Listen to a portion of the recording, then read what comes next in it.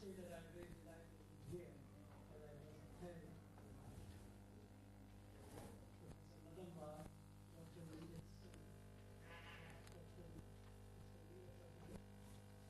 and many colleagues here.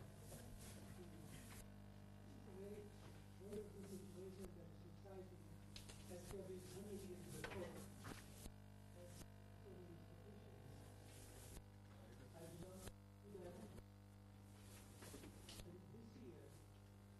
Last year I was part of the Mysore University, which is celebrating 100 years.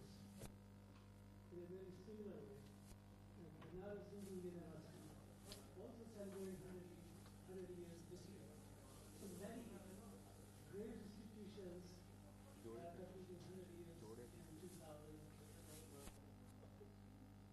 starting from 50.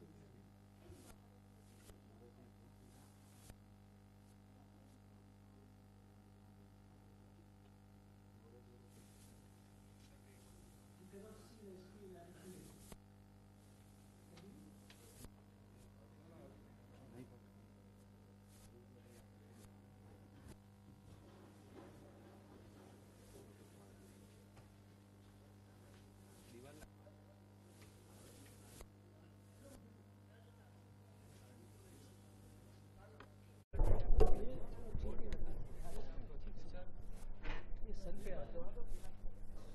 Before I make the presentation, I should say a few words about outstanding contributions of this Charotar Education Society. The fact that they are running institutions from very beginning till postgraduate, I must emphasize that when you give education and postgraduate at postgraduate level, this is without serious research will not be very, in the long run, very successful. So when you talk about postgraduate education, particularly this institution, I think research component should be a very important component, and that must be kept in mind. So this is one suggestion I want to make to this Charotar Education Society. And in the long run, somebody says that too many institutions and private, it's like a business, it's like a shop. I think the shop is not bad. With course of time, the good institutions will survive, not so bad ones will go down, and good ones will be those which integrate research with their teaching programs. So research is a very essential component. I also must say that this slide is particularly projected. It's a structure of a protein, phycoerythrin.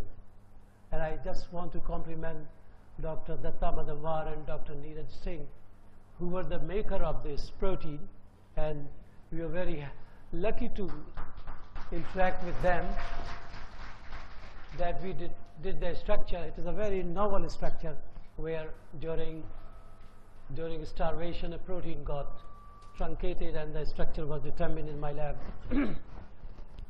I think this is the first structure from this university, and I must say that structure determinations of proteins is a very specialized activity. It happens only in very few countries, and it has been happening only in very few institutions in India as well. And Sardar Patel University, I'm praising for Datta Madamwar, not necessarily Sardar Patel University, that they thought of making a protein, purified this to the level of homogeneity, and together with them we determined the structure of this protein. So I must say that this place has contributed the first structure in a university from Gujarat, and I would say that not many universities in India are involved in the structure determinations of proteins. So in that sense, this Anand and Vallabh Vidyanagar are distinguished. So this is my compliment to these two people. I think somebody said Dr. Datta Madamwar is a backbone here. I think he was backbone of this protein as well. So I'm so delighted that. So it's a very nice feeling. So this is my suggestion to you and your director, that I think continue this kind of work, and as your district magistrate said, that collaborations and interdisciplinary, these things will happen. So research should be seen as most essential component of your postgraduate education. This is essential. Who will move the slides? No? Oh, so this is because of this slide I don't like to show, but I want to show this today because it's all because of contributions by people like Dr. Datta Madamwar who support us in doing more and more protein structures. So from my lab, we are at third position at this moment, and we hope to continue this. So I want to do more structures with you. Thank you. Can we go to the next slide? Next. Now in this line, if you see that, today in biological sciences, the success of biological sciences is primarily dependent on how extensively we generate data and put them in a structured manner. So this is one of the international databases where protein structure coordinates and other details are kept in a very structured manner, and this database is exploited by a very large number of investigators world over, as well as a large number of pharmaceutical companies who are involved in drug development. And from this slide, primary aim is to show this. If you look at the map, the countries which contribute to this database, who submit their I think we can have this slide also, which submit coordinates of the protein structures to this database. The darkness of color indicates the extent of contribution. And if you see that, India is second darkest in the whole world. So Indian contribution to this is more than most countries in Europe and Japan and China, is next only to USA. And it's all because of high quality human resource. And I think, as repeatedly said, that India's strength is its human resource. And those who are producing these human resource, like this society, I think they are doing a great contribution to the Indian science as well as economy.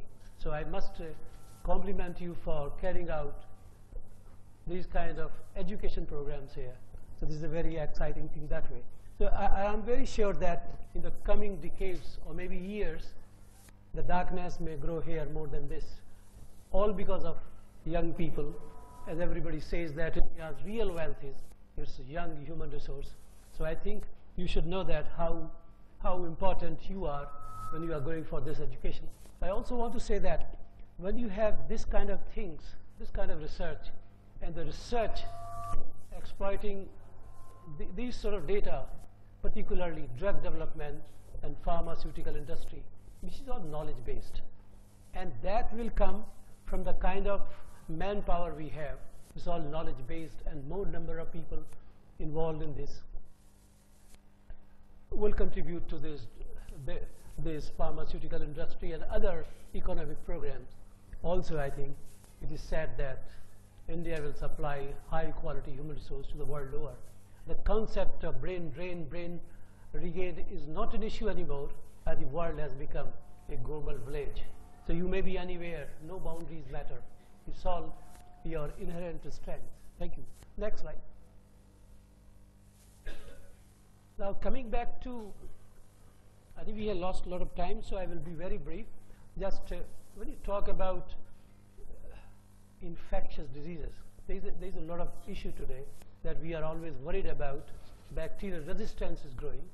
All our available drugs, particularly antibiotics, which were a very powerful weapon to control bacterial infections, they are no longer very strong, where many bacteria have developed resistance, which is a very natural thing.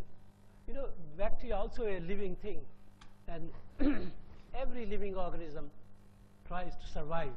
So if you are trying to interfere with their life, they will evolve, or they will modify, they will change themselves, and that's what they have done over the years. But since they affect mankind, we also get affected. So we also need to revise our ways how to deal with them.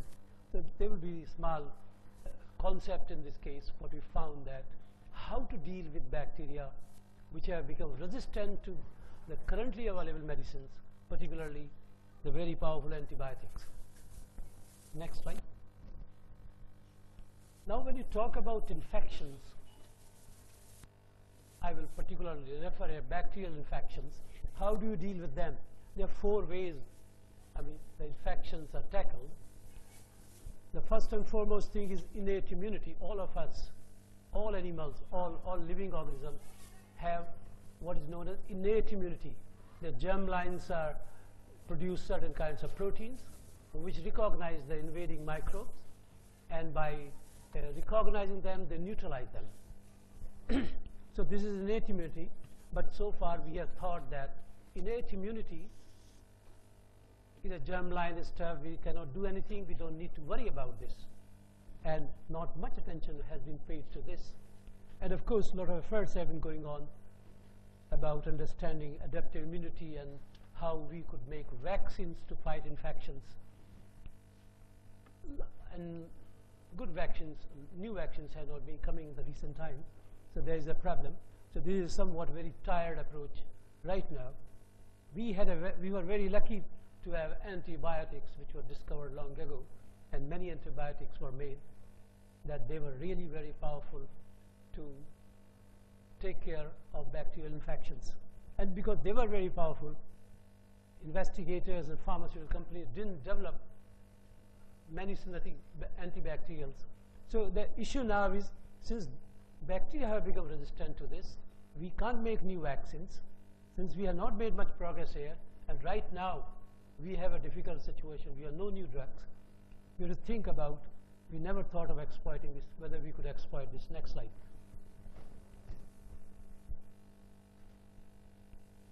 This is just to give you some sort of things. You know, sometimes people wonder about, you are talking about that people have challenge, there's a problem of infections, but generations from long back civilizations grew, and populations have been growing in spite of all kinds of challenges, all kinds of difficult infections. People have been surviving. So you always find ways and means how to tackle these things. It's just to give you an idea, when antibiotics were not even known, people were using some kind of materials in this part of the world where civilization started.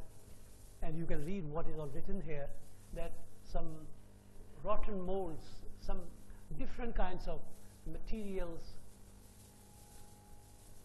I don't think we should define one material, but large number of material, many were fungal, growing on rotten things. So these were applied, and actually infections were treated. However, people did not know what it contained. They only were applying something, and they were observing a beneficial effect. They were happy. So that's how this was the situation before we knew about antibiotics. Next slide. But when people grow, their knowledge improves, they start asking questions. And in this slide, if you read that, how several people started looking for what these materials contained. And the first time in 1928, somewhere, I must use this back, 1928, from a fungal growth. You know, investigators in earlier times were interested in new insights, interested in new knowledge. They were not like today's directed research or programmed research or high-profile lab structures or, good laboratory practices. They were sort of just a hobby, and they were not very careful. So Alexander Fleming, one of his labs, he was doing cultures, bacterial cultures, and he was so careless that he left his dishes open, and fungal grew on those dishes, some of the dishes. And wherever fungal grew, the bacteria disappeared. So this was a click that there is something which was contained in fungus which could kill bacteria, and if you are a prepared mind, somebody pick up that material and from that try to isolate, and they found that penicillin was first time discovered in 1928, primarily because observation was made from a fungus, Penicillium fungus. So this is how science began, the discoveries began. So many times, making mistakes in science, being careless could lead to exciting discoveries, but most of the times it may not. But right now, since our knowledge has grown, we can systematically grow. systematically move in this direction and make discoveries. Next slide. So this is just to give you an idea that once penicillin was identified in 1928 by Alexander Fleming, then subsequently large number of antibiotics were prepared, either isolated from organisms or modified chemically, and situation was very healthy. And I think for a while we felt that bacterial infections could be fought very easily. By the time we came to this period, we started observing this bacterial resistance. And right now, we are at a situation when we were before the discovery of antibiotics, because many multi-drug resistance is a very serious issue, so we have to worry about. So next slide, if you go. Next, okay. This progress that's on synthetic antibacterial, there was a very slow progress. Somebody made fast sulfonamides in 1932. Very little happened after so many years, and there's still very little happened. So this was a very slow progress. Next slide. This is a situation right now, and I have written some statement here. The problem in today's pharmaceutical industry is that, industry is also viable only if they make profits. So many industries, particularly when the pricing policies are such that they don't earn enough money, they are very hesitant to invest into R&D. And I have seen myself that in the last 15 years before, many Indian pharmaceutical companies were very keen to spend in R&D. Their disinterest has gone down, and I think they are mainly interested in very standard, the generics or lifestyle diseases. They are not investing into these things, and I think this is not a good thing. But we have to make progress in this direction. The situation can be much more alarming if we don't find ways and means to tackle bacterial infections. We may have real problems. Next slide. Now, how do people try to make or discover new drugs? There are 4 basic ways that most people, whether it's pharmaceutical industry or investigators in research lab. This was one of the original ways that you have plant extracts, and initially by way of observations, some plant extracts, and then subsequently molecules were isolated and they were used as drugs. Then of course you got this kind of combinatorial chemistry, and then we have now one of the most powerful ways is structure-based rational drug design, which is based on the database that we have enough number of protein structures, the structures of those proteins which are associated with diseases, and if the structure of a protein is known associated with a disease, looking at the structure of a protein, designing lead compounds to control its function is very much possible. But we don't have many structures or many target proteins. That's why much progress is not there. Not much progress happening here, and not much progress happening here. And also, many companies and institutions are now involved in creating libraries. There's blindly synthesized compound. Just modify compounds and make large number of compounds and make libraries. So a lot of pharmaceutical companies are very happy to create libraries. A lot of labs synthesize large number of molecules, and they keep on talking, I am using this library to find out a new compound. These are all very vague ways. They are not very certain ways, this and this and this. This is still, we need to make more progress. So these are the ways, but we have these limitations. What do we do now? Next slide. So once we will have all the structures of the proteins associated with diseases, this is one approach will definitely succeed. But this is just to tell you it's an approach. We are not getting new molecules. We got some new molecules. But this will be the real solution, that once you have a structure, looking at the structure, you get an idea what kind of compound will fit into this, synthesize the compound, do binding studies. If it's a good binding, take to drug trials. Otherwise, make a complex and identify what more mutations, what more modifications you can do in the compound. So this is one way that we will succeed eventually. This is a knowledge-based, rational approach. So eventually this would be the way that we will make new compounds. Next slide. However, today I would like to bring in some entirely a new concept. Now, I've mentioned in the beginning that there are 2 kinds of immune systems you have. One is innate immunity, which is part of a germline. It's a non-specific recognition of bacteria, and other one is adaptive immunity. As late as this man did work long ago, but as late as in 2011, innate immunity was recognized as an important topic. So this proteins of the innate immunity. Now, as soon as you have some foreign thing, bacteria invades you, now they recognize. What do they recognize? Bacteria has a special cell wall, which is human cells don't have that cell wall. So this cell wall is made up of certain compounds, certain polymers like peptidoglycans, like lipopolysaccharides, like lipotecoic acid. These kinds of compounds make the bacterial cell wall. And the best targets for drug discovery are those which are different from those in the humans. So once you design molecules for targeting those molecules which are only in bacteria, there would not be any problem of side effects or any such problem. So since this kind of thing was, this is just incidentally, no price does not mean much, but since it is so lately recognized, while doing structures of some of the proteins of innate immunity from a variety of animal sources, we found out that these proteins from different animals differ in potencies. See, all these innate immunity proteins, they recognize bacterial cell wall. They bind to peptidoglycans, lipotecoic acid, lipopolysaccharide. These are cell wall molecules hanging out from the cell wall of bacteria. And these proteins bind to these cell wall molecules with very high affinity. Higher the affinity, faster the control. But because of, I think, inefficiency of the innate immunity proteins, because of that sort of thing, the infections continue. Now, what we found out, certain animals have modified their proteins to become more potent than the other animals.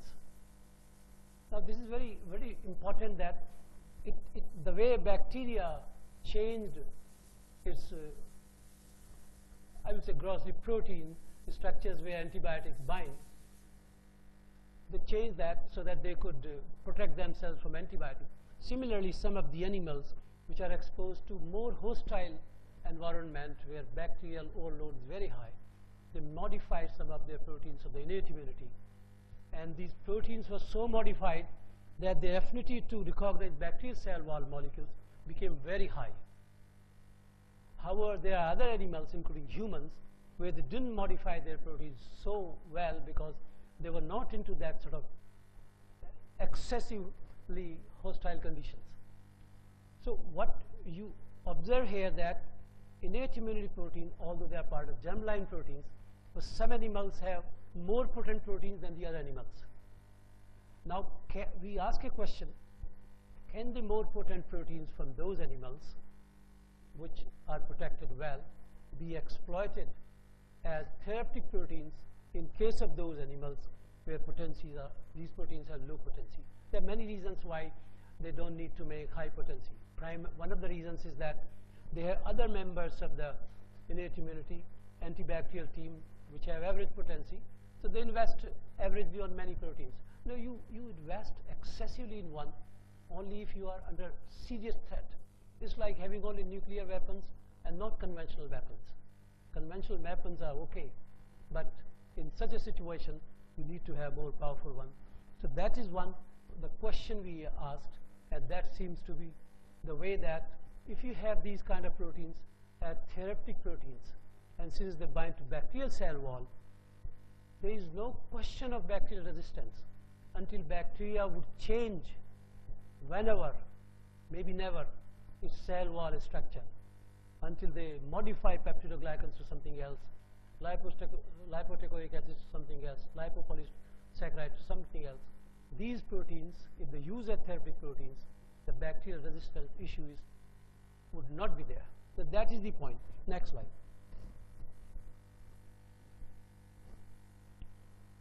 So this is the way that in my group we do large number of protein structures. The protein I will talk is from here, this peptidoglycan, PGRPS, somewhere here you can read. And I have included a great group. I would like to continue doing more things with Dr. Madambar. I think you made a serious contribution to our efforts. So next slide. So the first and foremost thing is that when you want to check up how these proteins respond to certain functions, you check up their concentration. And if you just see, this is a very basic slide where I picked up the mammary gland. Mammary gland is one of the most susceptible organs of animals for infections, particularly during lactation. So either you can isolate this protein from the tissues or from the lactation, that milk or colostrum. So if you see that this particular protein is a 18 kDa molecular weight. You see, this is a human case. There is very little concentration. You cannot see the band here. If you see porcine colostrum, it's a very thick band. In normal, afterwards, colostrum is the initial stage. Afterwards, also there is some concentration. In these animals, there is nothing. In camel, this is very high concentration. So in camel and porcine, this concentration of this protein is very high, where other animals are very low. Then to see the impact of this, you do epidemiological survey. What happens to infections to camel and porcine? And the epidemiological data clearly indicate that the bacterial infections, the specific bacterial infection is mastitis, is much less in camels and porcine, even though their normal immune system, that B and T cell adaptive antibodies, is very weak, but they suffer less from infections. Less from infection, this one here, this one here, and this one here. So it shows that this protein, which is in high concentration in these two animals, must be protecting them very strongly as compared to other animals. So it is something like, today if you prepare a protein and analyze the structure, you can think yourself also and modify this to become more potent. However, since that some animals have done it and they have done it over a long period, it's some kind of knowledge-based plus trial and error process. So why not take advantage of the situation created by these animals? So it's very clear that this protein of innate immunity, which binds to cell wall molecules, has a very high concentration in camel and porcine and not in other animals. So what is the impact of this? Next slide. Then you check up specific cases where you have infection from mastitis, and when the infection occurs, again this concentration goes very much, it's very less here, very much here when the infection occurs. So this protein of the innate immune system is playing a very strong role in controlling the infection, the bacterial infection. Next slide.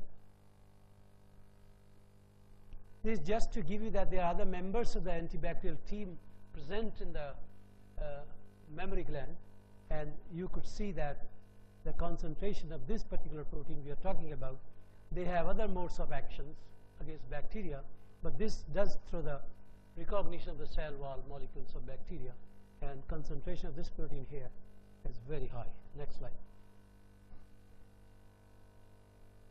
I think go fast, otherwise. So this peptidoglycan recognition protein has 4 members. That this is the part which recognizes bacterial cell wall molecules, and other proteins have this part plus additional part, and this one has still more additional part to do additional actions, but we are concerned with this part which recognizes bacterial cell wall. And you will see that how this particular protein from camel and porcine is more powerful. Very simple. The scientific research, eventually results are so simple. However, before we had thought about them, they look so complicated. That's what I was saying, that many people say, somebody said in Europe that G.N. Robinson, a so-called 5-side map, is nothing, such a trivial concept. But until he thought, people did not think about this. This was a very serious concept. So thinking first is unusual. Once you have thought about this, it becomes a simple thing. At the end of the day, science is very simple, but until you have thought, it's very complicated. Next slide. It's just to indicate that these proteins are expressed at several locations, several sites, particularly all the sites where infections occur, and some of the sites are particularly important, I think that this one here, which indicate that they are strongest members of the innate immune system of animals. Next slide. Now, this conclusion, what I tried to tell you, that how these proteins are more potent is based on structures determined of human protein and the camel protein, and also their complexes, just to find out, including the porcine protein. So having done work from the protein, same protein from different animals, we come to this conclusion that this protein from these two animals is very potent, and how to exploit this. Next slide. Generally, I don't want to make you and this audience very complicated. So the difference only is that this particular protein, peptidoglycan recognition protein, in humans and other animals, except camel and porcine, works as a monomer. You see, protein molecules can produce their biological effect as single protein, single molecule, or in combination with dimers, trimers, and tetramers. Sometimes they multiply the binding sites, sometimes they make the binding site more potent. So in this case, the main difference was that camel protein made two dimers, two kinds of dimers, whereas human protein exists only as a monomer. The protein from buffalo, cow, and sheep, goat, they all also are monomers. So next slide. This is just the way bacteria has modified some of its proteins to protect it from antibiotics. Camel and porcine have modified their protein by very few mutations, very few changes, and because of these changes, camel protein works as a dimer, human protein only remains as a monomer because those changes are not there. So crux is that over the period, animals modify their proteins, or living beings modify their proteins to finally fight the adversities. So that's not to give more details, but give you an idea. There are very few mutations here. They are responsible for the camel protein being a dimer. Those mutations are not present in human protein, so that works only as a monomer. So this is a very simple thing. Next slide. So I will not talk details about this, but how these changes convert this protein to dimer. It exists as a dimer. So we don't need to go to this detail to this audience. Next slide. But just some mutations, for example, here and here, there are different amino acids in human protein. So these two molecules cannot come together and form a dimer. But in camel protein, these prolines, these amino acids, they find the interface so good for dimerization. Just to tell you that it's a what real thing is happening. Next slide. If we move forward. Similarly, this was one dimer, the other dimer also. I think you can go further. Next slide. Here also some very few changes. Still next slide. Similarly, just to show that how this dimer is formed, and in human it cannot be formed. Next slide. So this is how you see the cell wall of gram-positive and gram-negative bacteria. These protruding out molecules are nothing but peptidoglycans and lipostechoic acid and lipopolysaccharides. In humans, they don't have cell walls. So this is a best target if you can exploit this by some thing. Next slide. Similarly, in mycobacteria, you have mostly myconic acid, fatty acids coming out. They are also very good targets. Next slide. So the best normally as a scientist you will do in the lab, that a protein from camel is dimer, from human is monomer. How strongly it binds to these bacterial cell wall molecules like PGN, LPS, and LTA as compared to the human protein.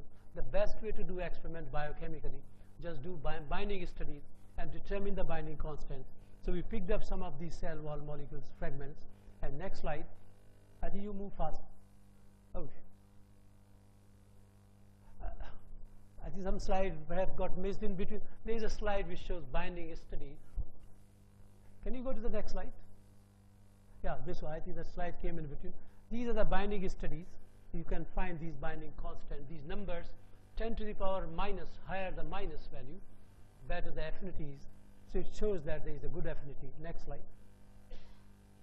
Then once you have done the binding studies, the next step you would like to see, what is the mode of binding? Where do these compounds bind to this protein? And the important thing is that in this dimer, they bind here. This is one molecule and the molecule. They're in contact point of the dimer. You see, dimer is formed in such a way that here is a binding site and dimer is formed like this. It becomes a better cleft when you have a dimer. So that is why dimerization helps. Next slide. Just to do more with more fragments to generalize that what you are doing is real, not just incidental. Next slide. Now the crux is that, just to give you the crux concept, we don't need to talk about detail, that this is a camel protein, this is a human protein. Now this is a monomer, this is one dimer, this has two dimers. So in this case, the structure of this molecule is similar to the structure of the camel protein monomer. But because of few changes, this exists as a dimer, this exists as a monomer. The structure of this protein is identical in all animals, but just few amino acid changes have converted camel protein into dimer, human protein remains as a monomer. Now how does it make a difference? You see in the next slide. See, this is a human protein, peptidoglycan recognition protein, which points to PGN, LPS, LTA, the cell wall molecules of bacteria. And this is where the binding site is, some cleft kind of thing, you can see it here. Next slide. So if you put this compound LPS binds here. So when you talk about interactions between two molecules, the interaction is stronger if they have a large contact region. And if they have large contact region, they will make many attractive interactions. The interaction will be weak if they have limited contact, hence they will have limited number of interactions. So you can see here, this is interacting with this. This protein is interacting with the cell wall molecule like this. Some interactions are there, but some part of the cell wall molecules are not even reached by this protein.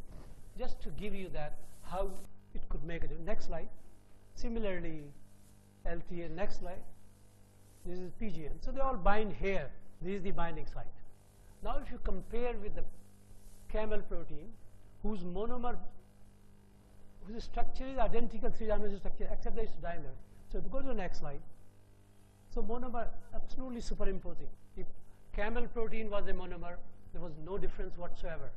But because it's a dimer, next slide, we see it's a dimer. Now you can see most of the parts of these compounds, the cell wall molecules, are buried inside this dimeric cleft. The monomer had a very shallow cleft, and because it was very shallow, there were only few attractive interactions. Hence, binding affinity was low. But now the cleft has become much more, so it becomes a very powerful cleft. So by changing few amino acids, this animal changed the function of this protein, made it far more potent than those animals which could not convert its protein into dimeric form. So this is where the nature has done. This is what we could also do in the lab, but nature has done over the period, and if you want to do in the lab, it will also take a while, but this is already ready. So this can be taken, and this dimeric protein could be used as a very powerful antibacterial agent. Next slide. Very quickly. Let's not worry about details. Next slide.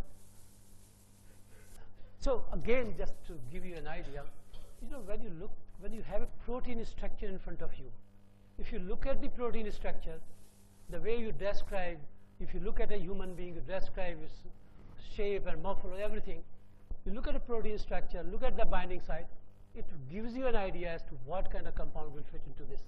So another dimer which Camel made, this one, looking at this site, it was very clear to someone who can understand the structure that it will bind to fatty acids. And very quickly, I just finished few more slides. Next slide. Then we tried that whether the other dimer binds to fatty acids. So picked up some fatty acid components. Next slide. Similarly, here also we did this biochemical binding studies. They showed significant. Next slide. I think this slide has gone before, but doesn't matter. So here again, we compare this dimer and this monomer. How does it do that? Next slide. So this is a monomer of human protein. Where do fatty acids bind to this molecule? See, other thing was binding somewhere here, but fatty acids bind here. Can you show the next slide? Binding here. Next. Next.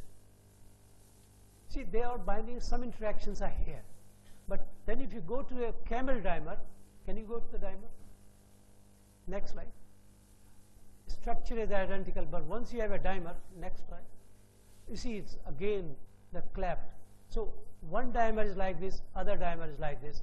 This is for gram-positive, gram-negative bacteria, and this is for compounds like mycolic acid, which is the cell wall molecule of tuberculosis. So this dimer is specific to this, and as a dimer, it's far more potent than the monomer, which is there in other animals. So next slide. We go to the next slide. So what it means that you have now camel protein forms two dimers. One is specific to gram-positive and gram-negative bacteria. Other one is specific to Mycobacterium tuberculosis. And so this is for, this binds to Mycobacterium tuberculosis, this binds to other cell wall molecules. So this protein is very powerful because it works as a dimer, one for TB, another one for other bacterial infections. So, and human protein is a monomer, and because its potency is several-fold high, if this protein is used as therapeutic protein, it will control infections much more effectively than the human proteins have been doing. Next slide. Now, just to prove this point, I personally feel that once you have demonstrated biochemically and structurally so very clearly, there is no need to do further experiments, but I think the protocols require just to check on cell lines, and cell lines to check when you challenge this by these lipopolysaccharides and all other agents. There's certain inflammatory indicating molecules like TNF-alpha, IL-6, they are expressed, and you can see that this is control, and this is with LPS, and this is with LPS for this protein. So it shows, just to tell you that on cell lines, this protein shows very strong effect. So it should, once you see at the molecular level so very precisely, at cellular level and animal level, it will definitely work. However, I think biologists have a habit of talking more about cell lines and animals, but I think to understand at the molecular level, it should be ultimate and final. Next slide. Similarly, you do the same experiments on cell lines of Mycobacterium tuberculosis. Next slide. Then you do some experiment on actual animals that you give a lethal dose of LPS. You see the mice dies in 24 hours. You give LPS. So it's showing effect as it ought to show that. So ultimate understanding comes when you are looking at things at molecular level. You know their binding affinities. You know their mode of binding. So it works. Next slide. Then, of course, this is a very crude experiment. You do put this protein on the bacterial cultures. You can see some is killing here, but this is not very serious. This is very crude experiment. Next slide. Microbiologists like to do this kind of experiments, Dr. Madhavan. So what this protein does, the main function of this protein, peptidoglycan recognition protein, is that as soon as there are bacteria, it gets attracted to the bacterial cell wall molecules and binds to bacteria with very high affinity, something like sequestering the bacteria through interactions at these sites. So higher the affinity of this protein, which is much higher in camel protein than the human protein, it sequesters bacteria very rapidly. If protein concentration is enough, if affinity is high enough, it can neutralize infections in no time, only when the affinity is low and concentration of protein is low. That all is related to a poor innate immunity of living beings. There would be a problem. But once you have this, it's perfect way of treatment. Next slide. Now this is just to compare what is the kinetics, how does it compare, and I don't want to go into detail where we need to save time, but its kinetics is more similar to the antibiotics because it shows effect through cell wall and not through the membrane as other two components do that. So we don't need to spend time on this. Next slide. Now based on this you draw some kind of guidelines, some kind of conclusions, primarily to say that these proteins from camel and porcine are very powerful antibacterial agents because they have high affinity to bacterial cell wall molecules, and they can be exploited as therapeutic agents. Call these proteins as protein antibiotics or antibiotic agents, and that's what we conclude based on these studies. The next slide. And so I normally don't this work has been done by one or two people, but normally a lot of things we do in a group. So this is a kind of group which, of course, size keeps on growing and becoming small, but these many numbers, some of them have gone, many of them are here, new ones have joined. So thank you very much. So take-home message here is that if you have to worry about resistant bacteria, the best course at this moment is this kind of protein from the innate immune system from those animals which have much higher potency than the humans, and then it could be a very powerful treatment. Thank you very much.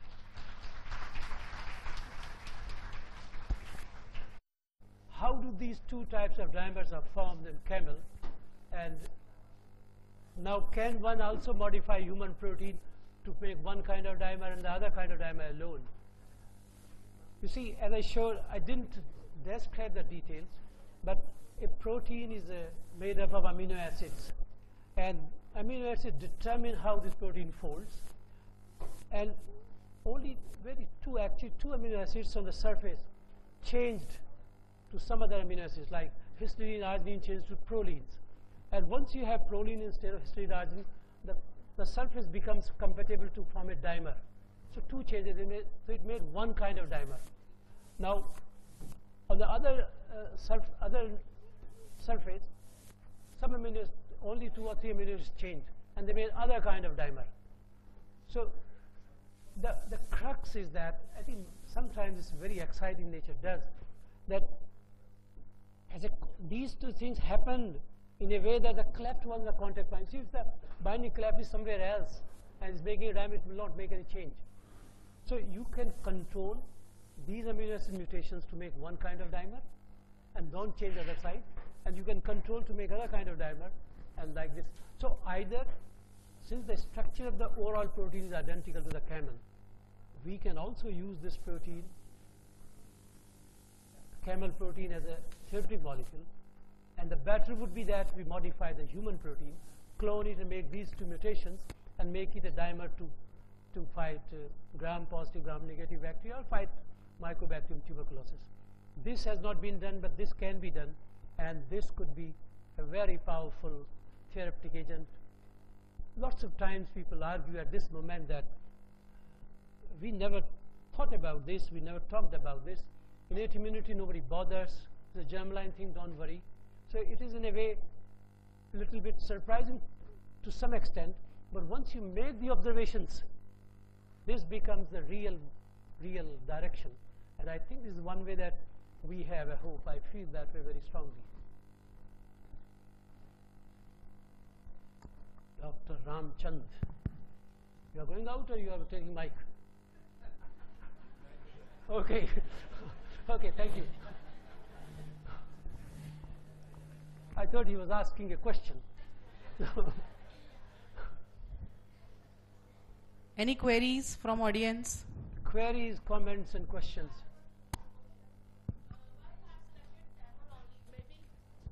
Some other organism may have a better potency against the bacteria. It may have trimer or tetramer, some other better stable protein. Yeah, you see, sit up. This, when you do your investigations, the large number of investigators, when they do one structure, then they have knowledge about the structure and they will make mutations and play with these mutations, find out their properties, find out their effects. What we have been doing in my lab all the time, that when we work on not the bacterial proteins which we clone, on the proteins when we isolate from natural systems, if we isolate from one animal, we try to isolate from all possible animals and compare their structures, and that's where the difference was found. So this is one way that if you are working on natural proteins, isolating from tissues or from any secretion, it would be interesting that if you compare, if you do structures of these proteins from all possible species, and that's where this difference was observed. Otherwise, one could have spent time in doing mutations on the human protein and keep on playing, keep on publishing papers, and someday you may strike a deal as well. And in other words, knowledge should also tell us that we should be able to do that way. Definitely we will be able to do that way. But I think this was very quick, and that's why one should be obliged to the contributions of animals having done this for us, and that's why it's beneficial. Dr. Ramchandra, I'm very sorry to interrupt you. We are old friends.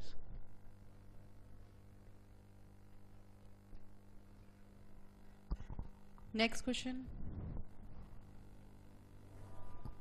So the next question is from you, if there is no question. Okay. On behalf of Charotar Education Society and Shri N. Patel PG Institute, I heartily thank you, sir.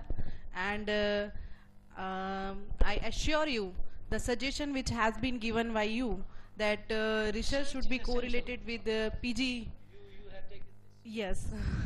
Yes. So